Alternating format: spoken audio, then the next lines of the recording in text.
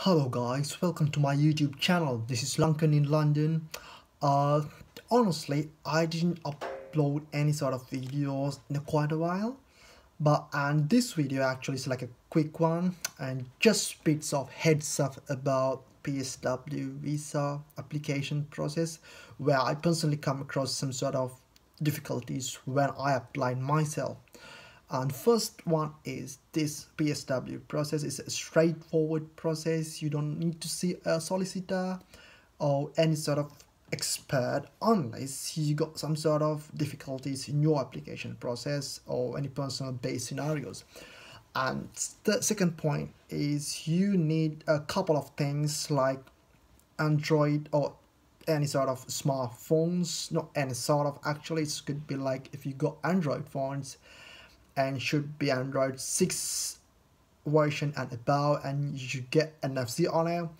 If it is the Apple phones, it'd be like Apple 7 Plus. But I'm not really sure about that now. That feature, so I'm gonna put that link for that, so you could get through that ones and get some deep idea about that.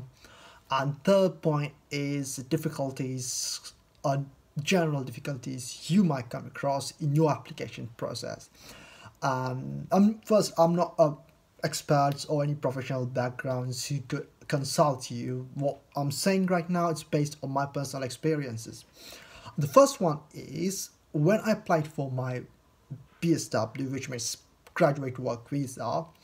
I got Apple phone, and I did the basic things, basic steps, setting up account and uploading some sort of small and basic details.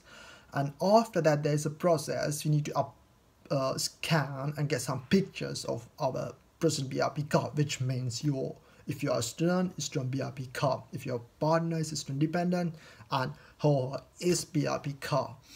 And that case, UK Home Office introduced one app called UK Immigration ID Check, and if you got Android or Apples, you could download that app and you should get embedded with that all the features. If it is not, you can't use the app as well. So what I did, I got Apple one, so I download the UK Immigration ID Check app. So I did first get my front and back pictures. After that, there's a step called like scanning your BRP chip. It's like small tiny one inside your BRP card, and you can't see actually. So what I just try to do is try to scan that BRP cards, moving my BRP card underneath put my BRP card underneath my phones and moving like that actually.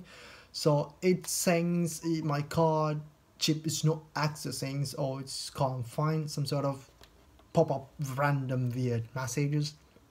And literally I got 2 or 3 items. After that, it got like a frozen for 24 hours, which means I can't use that my BRP card to scan my app to scan my BRP card until 24 hours.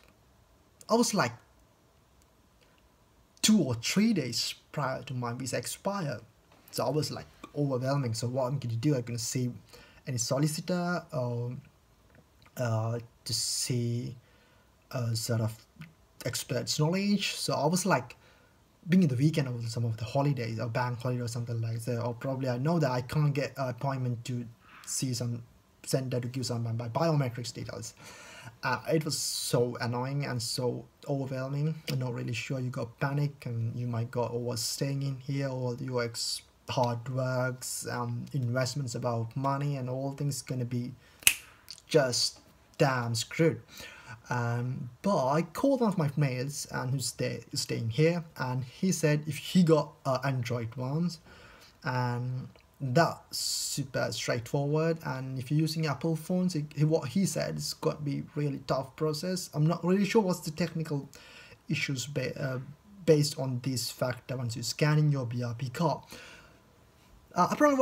Yesterday morning, next day morning, I went to see my friends, and he scanned that once my BRP cards pretty straight away, like super fast and super cool, just done and dusted.